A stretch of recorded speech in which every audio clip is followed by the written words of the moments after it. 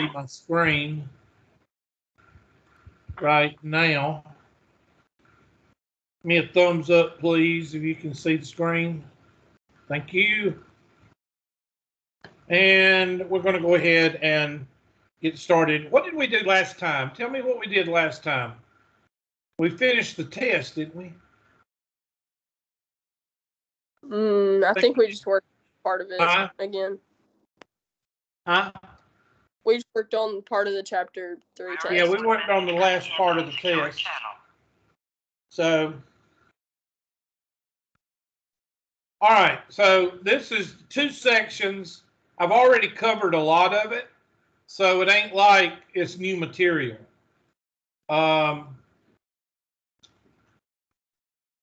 In fact, stuff that I've already shown you.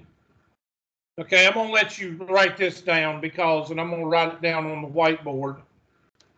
When you have a function, f of x is equal to a to the n dot dot dot plus a to the n minus 1 dot dot dot down to a to the o. Okay, this is called a polynomial. In other words, it's more than a trinomial, it's more than a binomial, it's a polynomial. And the polynomial basically has a nth degree, which means this is the degree. The n is the degree, the highest one. And the leading coefficient goes with the highest degree, whatever that coefficient is. So, and that's what they're talking about right here. So, I don't know who that is, but I don't recognize the numbers, so I'm not going to worry about it. Let me turn on my whiteboard here so I can do some things right quick. Where is my whiteboard? Oh, yeah, they don't have it on here, so I got to use my Hubert whiteboard. There it is. And there we go. And I'm going to take my handy dandy highlighter and make sure it's translucent. And this guy right here is your leading. Remember, my mouse doesn't work right with this whiteboard. I have to highlight it and I have to click it there. That A right there is your leading coefficient, and it goes with the degree. So if I have 5x to the 5th power, then I've got a 5th degree polynomial with a leading coefficient of 5, 5x to the 5th. Okay, so that takes care of the leading coefficient. That's that guy right there. And the degree, I don't know if it says degree. There's the degree right there. And this is also the y-intercept, which I already told you that when we did completing the square. So your last number right there is going to be the y-intercept.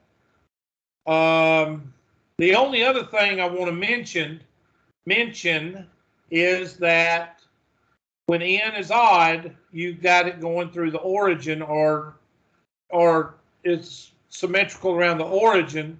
And when you have an even, it is symmetrical around the y-axis. So when n is even, it's going to be some kind of symmetrical around the y-axis. When n is odd, it is symmetrical around the origin. Okay, so that's kind of a little bit before we get started. So let me move on. Here we go. Ending behavior. This is called ending behavior. I'm just going to do the whiteboard. When you're talking about ending behavior, if I have x to the even power, then my graph is going to look like this. Or if it's negative, it's going to look like this. In other words, my parabola will be going the what? Same direction. So ending behavior for an even function, that's x to the second, x to the fourth, x to the sixth, x to the eighth, and so on. We'll have your ending behavior will be going in the same direction. If it's positive, it will be going in the upward direction. If it's negative, it will be going in the downward direction. But the thing is, when it's even, they're both going in the same direction, either positive or negative. With an odd function, x to the fifth, x to the third, x to the fifth, x to the seventh, so on, you go, ending behavior is opposite direction. That's positive. Opposite direction. This is negative.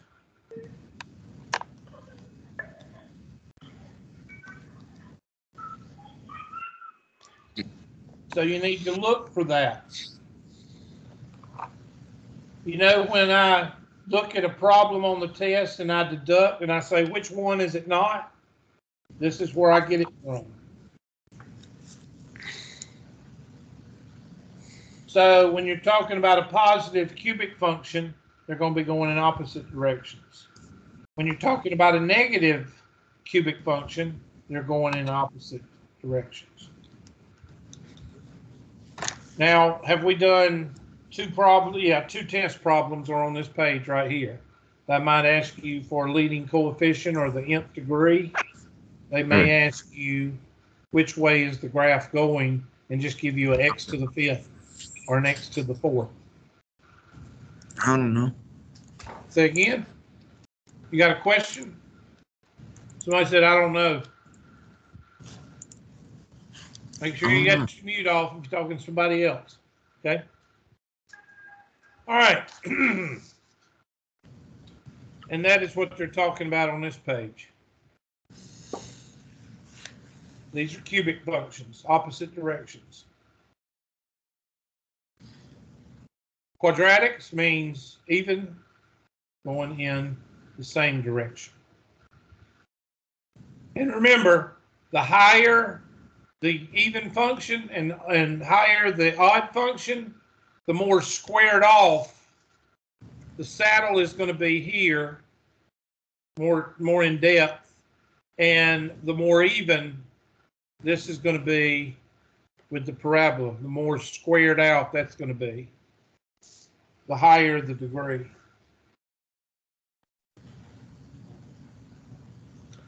So here's the x to the fourth function. You see it actually squaring off down here on the bottom.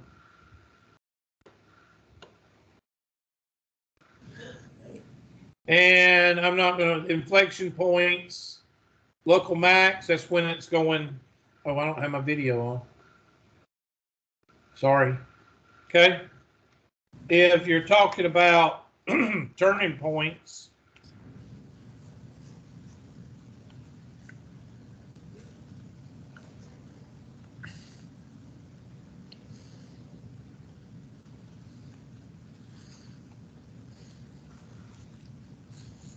okay, there's a graph.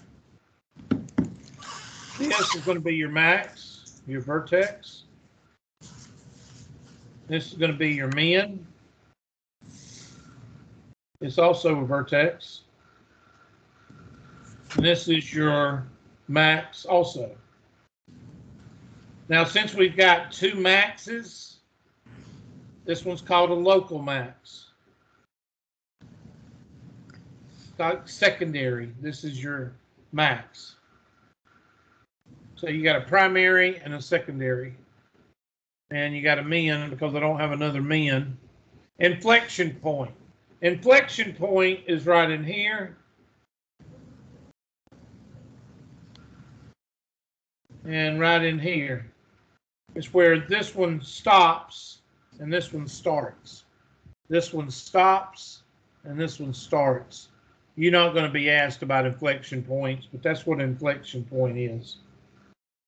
Turning point, 1, 2, 3. You got 3 turning points. So that means this is an x to the 4th function. X to the 4th, how do I know that? Because you're leading your degree minus 1 is how many turning points you have. And look, opposite direction. I mean, same direction, even function. Okay, so there's a little bit more. You might be asked this question. You might be asked for a turning point. You just take the leading degree, 4, minus 1 is 3. 1, 2, 3 turning points. It's always n minus 1.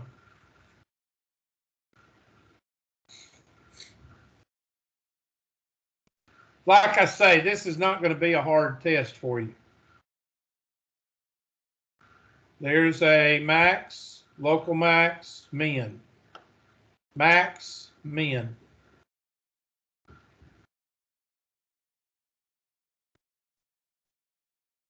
That's a test question. And you can find those on your calculator.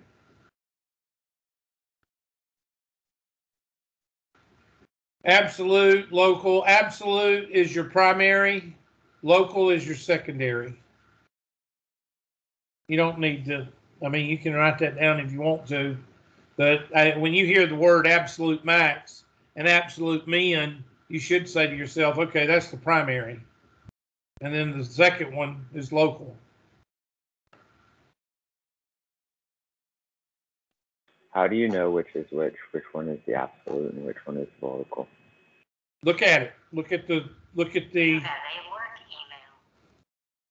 how do I know which one's max? Which one's higher? I see. And which one's the lowest? Okay, so if I have this, let's say I have something like this.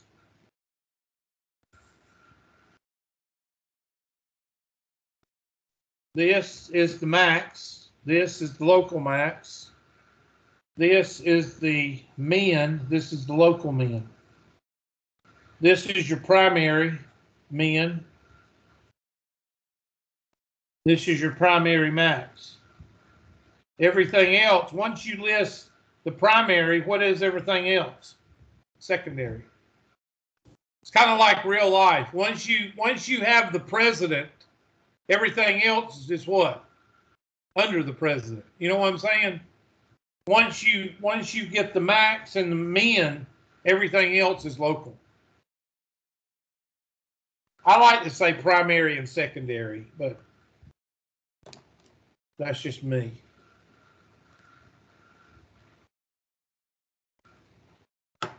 Okay. That's this is a local min. This is your max. This is your min.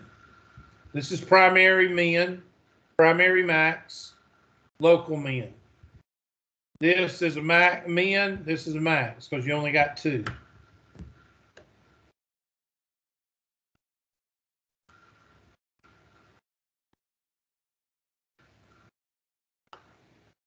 Hidden behavior. What is hidden behavior?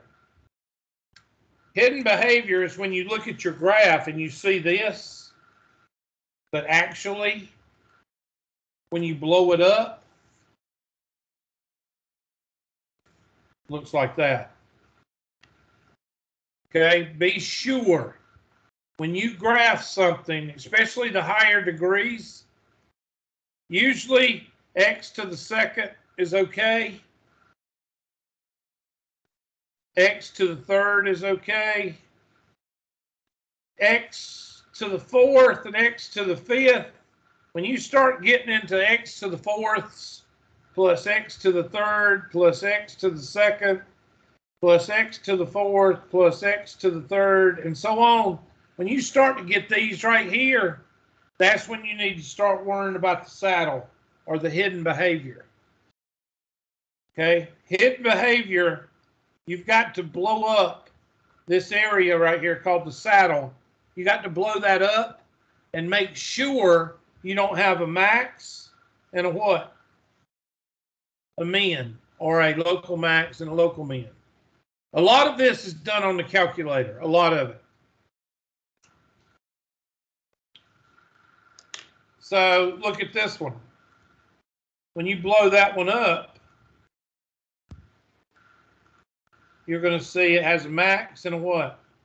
A min.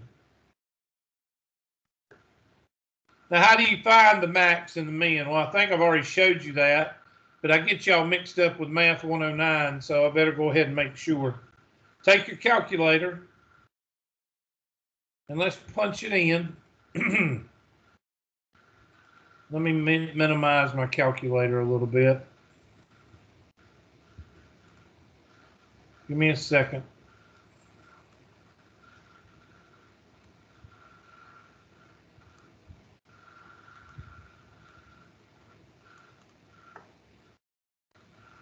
Okay, I'm going to type in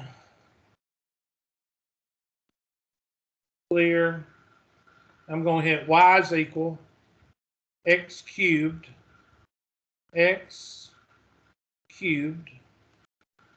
minus 2x squared plus x minus 2. And graph. And there it is. So I'm going to zoom. Box. I use box. You don't have to, but that's the easiest thing to use. Put a left-hand corner right about there. Enter. Put a right-hand corner right about there. Enter. And there is your max and your min. Now, how do you find it? Hit second. Trace. Now, since I'm showing you the calculator, if you don't remember how to do it, you go to the video and you rewind and rewind and rewind till you get it. Okay? Max. Give me a left-hand guess or left-hand parameter. Let's see. Left hand would be right about there. Right hand would be right about there. Just tells the calculator where to look. And my guess is right about there. And there is my max, 0.33, negative 1.85. That's my max. Now I'm going to find my min. So second, trace, min. Left-hand side. Right about there. Right-hand side. Don't hold the button down. And my guess is right about there. 1 and negative 2. That's how you find your max and your mins. Now, if you got 2 or 3, then you got to look for 2 or 3. That's a test question right there, finding your max and your min. So after today, you go back to the video and you rewind and rewind and rewind until you know how to do calculator. And I just X'd out of the calculator, which I don't want to do. All right.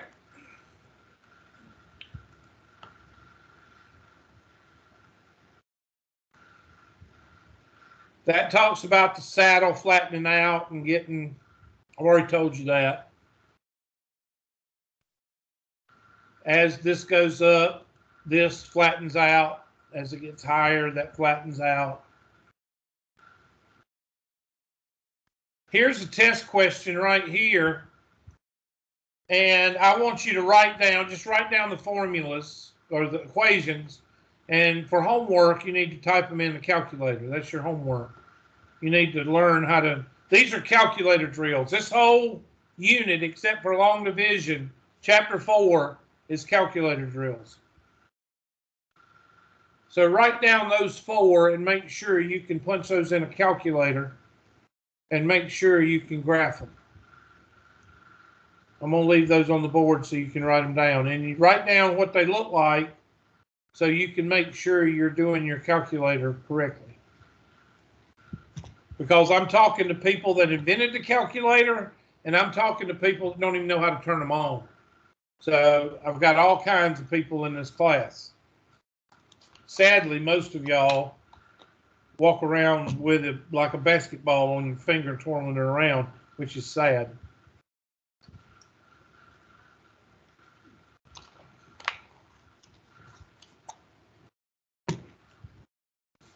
You know, I have to say that the best drink ever created, besides Dr. Pepper, has got to be Mountain Dew. Got to be.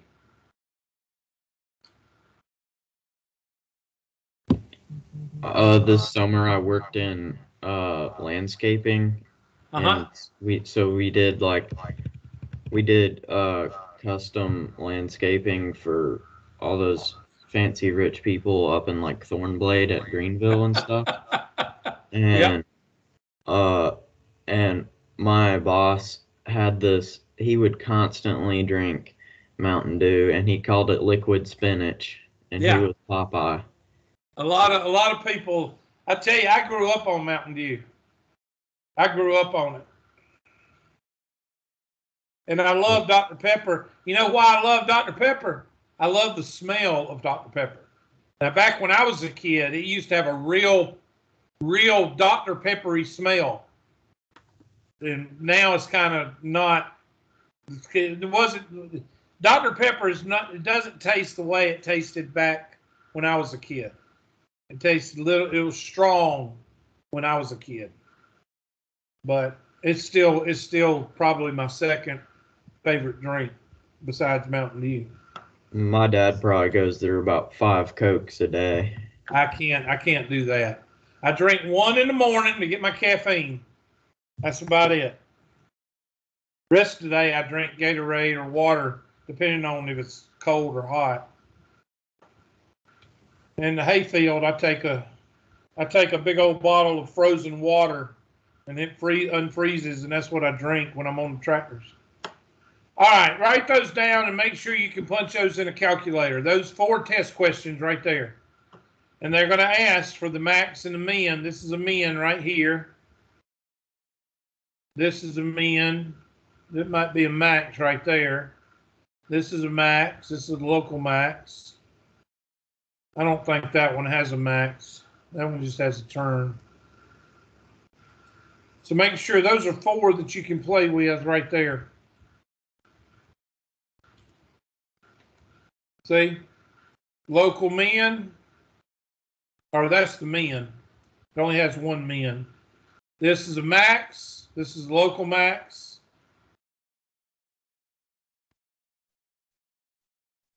This, no max, just a turn.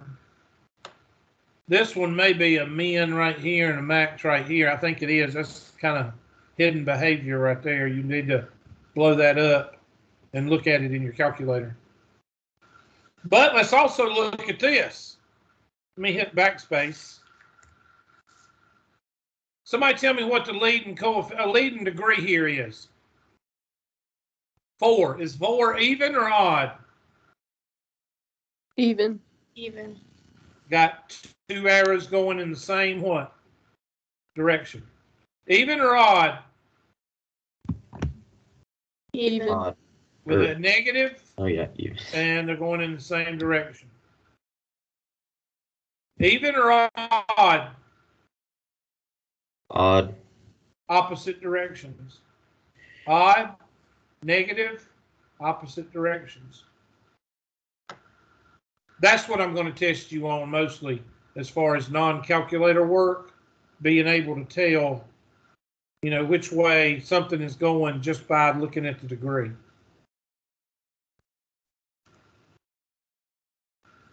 And I think y'all know this. 1x intercept, 2x intercepts, 3x. I'm not going to insult your intelligence by saying this is 1x intercept, this is 2x intercepts, this is 3x intercepts. The way that you find it on your calculator is you hit second trace and you find the zeros. Second trace, find the zeros. We're going to do this one right here. Okay, so type in your calculator. These are all calculator questions. Y is equal to x to the third plus 5x squared plus 5x, second insert 5, minus 2. Graph, zoom standard, zoom 6. Learn how to use that zoom. I'm going to zoom window. Sorry, zoom box. And I'm going to go and put the left-hand corner over here. Enter. And the right-hand corner. Always include the y-intercepts, the x-intercepts, and the max and the min. Always. Enter.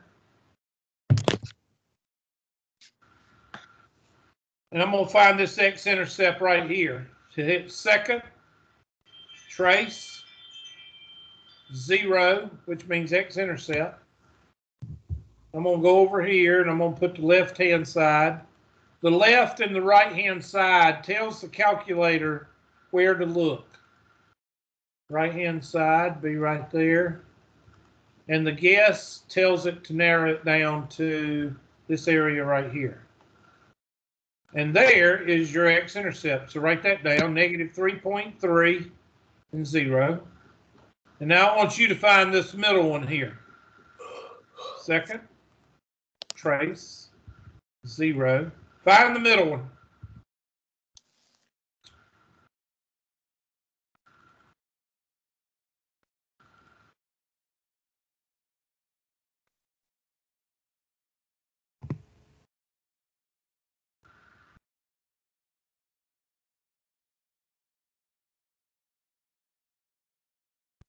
Somebody give me a thumbs up when you found it, so I'll know 1 or 2 people. Okay, I got 1. Somebody give me another one. I know some of y'all aren't even doing it, but I don't know why. But somebody give me another thumbs up when you got it. Howard Stern Osborne, I can't see nothing but a silhouette, so Mr. Osborne's being Howard Stern this morning. Somebody give me a thumbs up when they got it. I got 1 thumbs up. Anybody got another one? Okay, I guess y'all are not doing it. So I'm going to go ahead and hit enter. My second one is negative 2, 0. My third, second, trace, 0. I'm going to go over to this guy over here. And don't hold the button down. There's the left. There's the right. Okay, computer, we're looking in here, and I want you to look right in here for the answer. And there, 0.3 is your 3 x-intercepts. That's the test question, what I just did. How to find the x-intercepts. You have a work email. How to find the max and the min, and how to find the x-intercepts.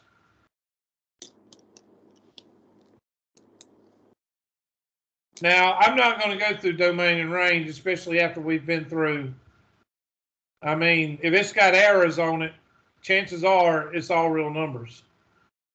Okay, this one is all real numbers because there's no fraction, there's no rational, it's all whole numbers. X to the 5th, you plug in a 2, you get 32. There's nothing wrong with that. If it's a radical or a rational or a logarithm or a trigonometric function, the domain is affected. If it's just x to the 5th, x to the 4th, x to the 3rd, you can plug anything you want to in there.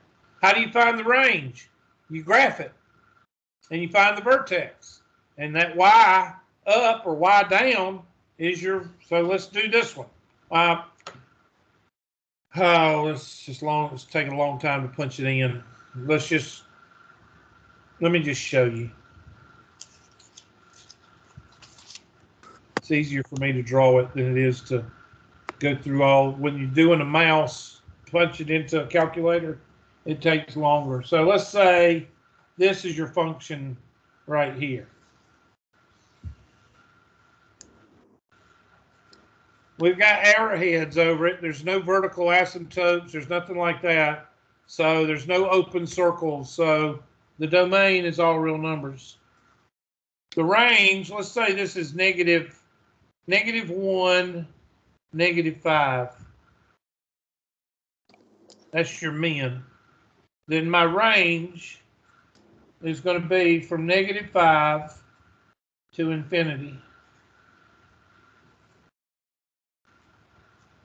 You always go with the y of your min or the y of the max. And y'all know that from completing the square. We always went from the min y up, or the min x, or the min y, or the max y down. Okay, so either you're going to go range from the min y up, or if it's concave down, you go from the min y or the max y down. That's always going to be your range.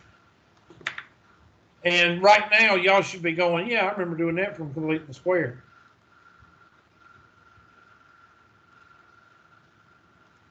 Finding.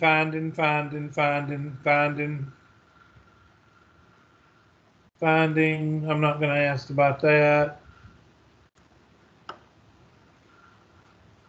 Okay, can you fit the model? Okay, let me go ahead and get the long division right quick, because I'm running out of time. And I want to make sure everybody gets to long division. As soon as I can find it, please. Hold on. There we go. Because long division is the other thing I'm going to test you on besides. Okay. That's squeeze theorem. I really don't care about that. There's long division. Okay. Long division. There's only one thing that you got to remember with long division. Does anybody know what the secret is to long division?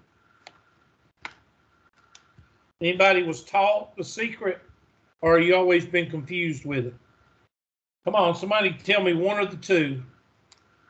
Always been confused. I guess always been confused. Say again. Always been confused. Always been confused. Anybody else? I heard somebody else say something. I said the same thing. Okay, well, I'm going to give you something to remember. Do first. All place values must be accounted for.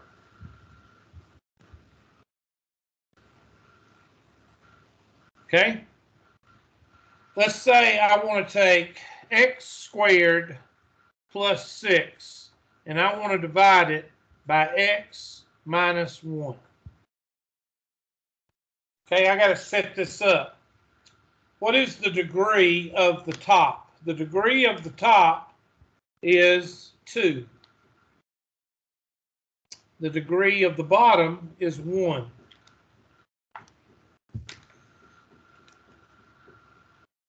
So I'm going to set this up. X squared plus 0x to the first plus 6x to the 0. X to the first minus 1x to the 0. Now what I just did is I just made sure that all the place values were accounted for.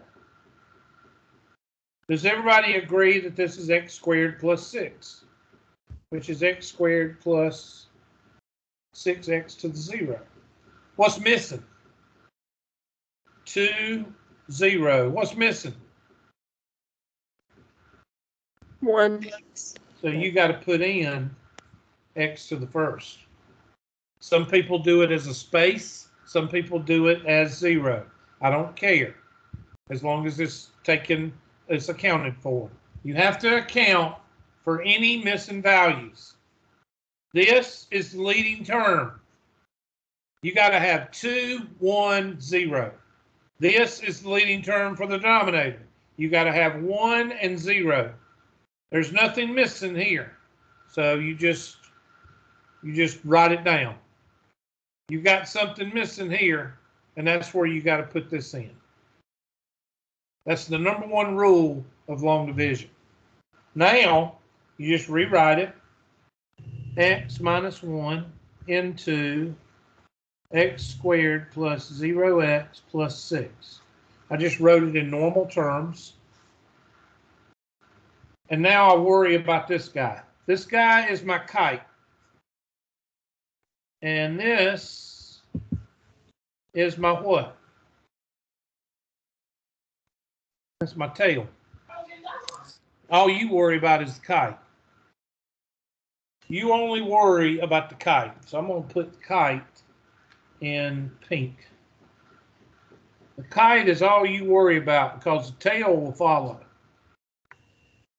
So how many times will x, now remember your exponential laws here, don't say twice because that's not right. How many times will x to the first go into x to the second? X to the what? 1. X to the 1. X to the 1 times x to the 1 is x squared. And put x to the 0 right here if you want to. X times negative 1x to the 0 is negative 1x to the first. And now you always subtract. Now, if you want to forget your exponential laws here, then that's one way to be confused. 1 plus 0 is 1.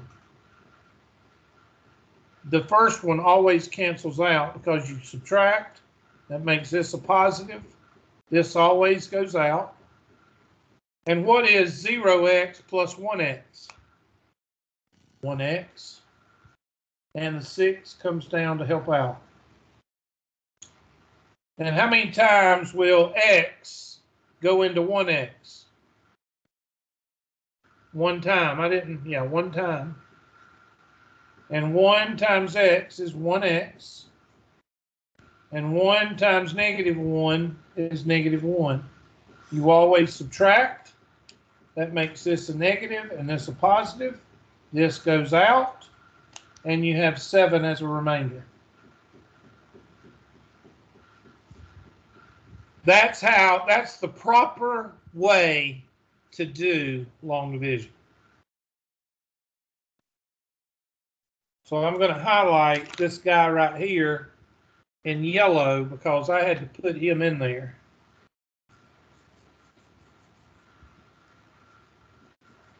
Now, a lot of people say, well, here, why don't you use a negative? You can use whatever you want to. Somebody tell me what the difference in negative 0 and positive 0 is. That's what I thought. There's no difference.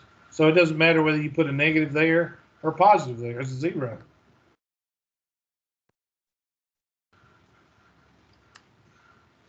Got 7 minutes. I want to do another one. Okay, so let's do, I'm just going to write it and I want you to set it up. And do it if you want to. 2x to the 4th minus 3x squared plus 6x minus 1 divided by x squared plus 2. All right, I want you to set this one up, long division. And I want you to work on it for 1 minute because I don't have very much time left.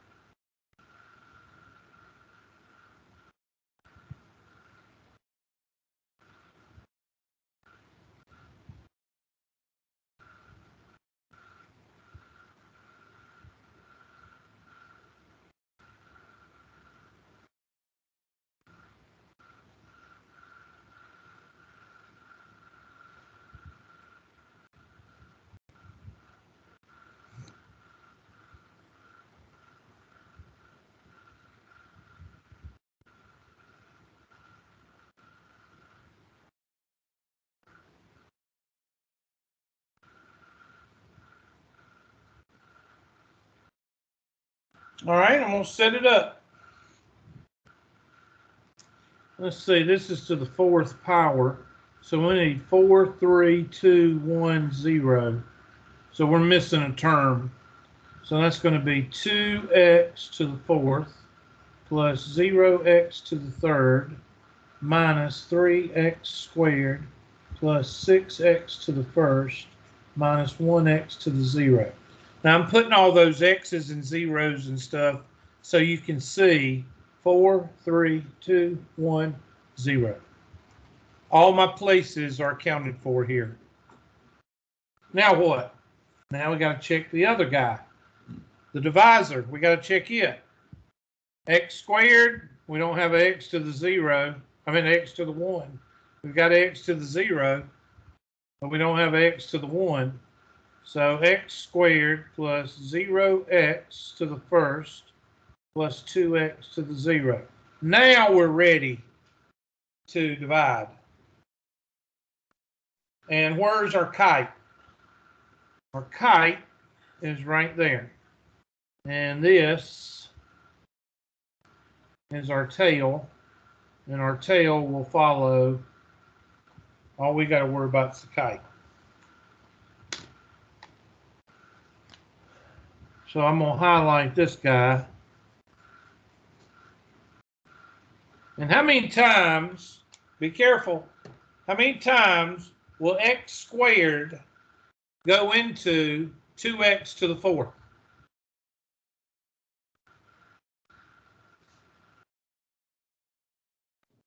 Is it 2x squared?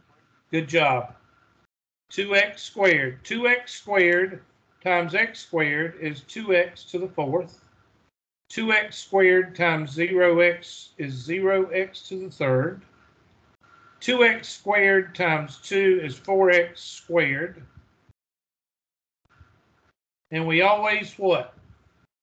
You always subtract. That makes this guy a negative.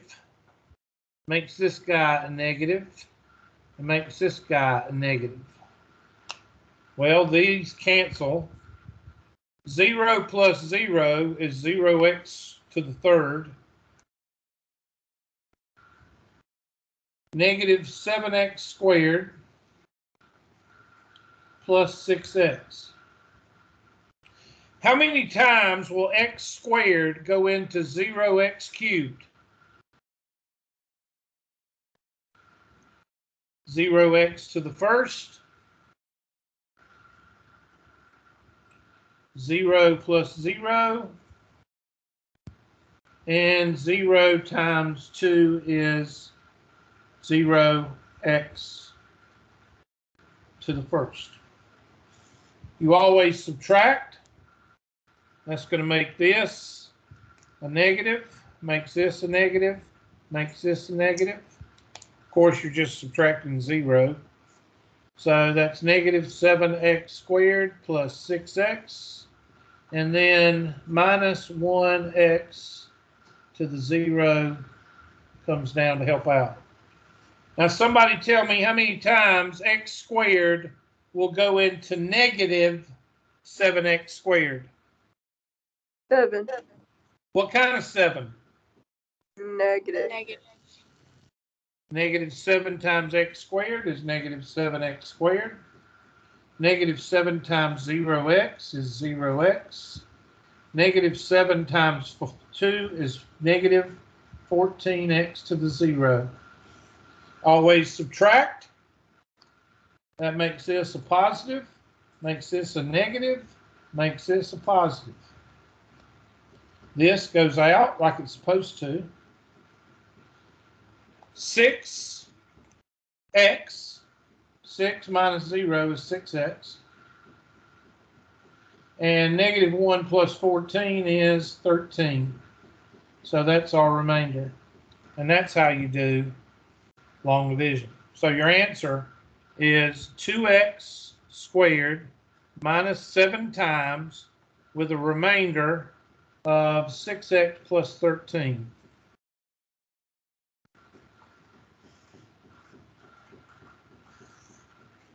Now you shouldn't be confused.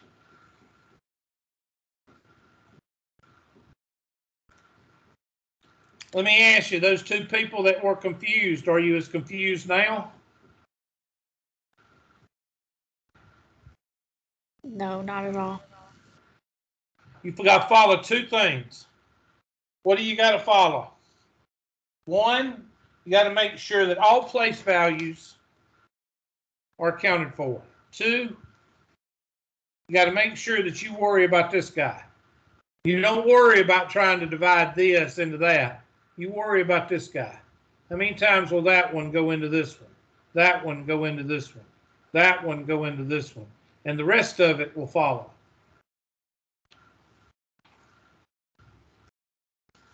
Okay, your homework this weekend is to work on the homework and the test. Do not work on the test until you're good with the homework. I'll extend the test probably another day or two next week.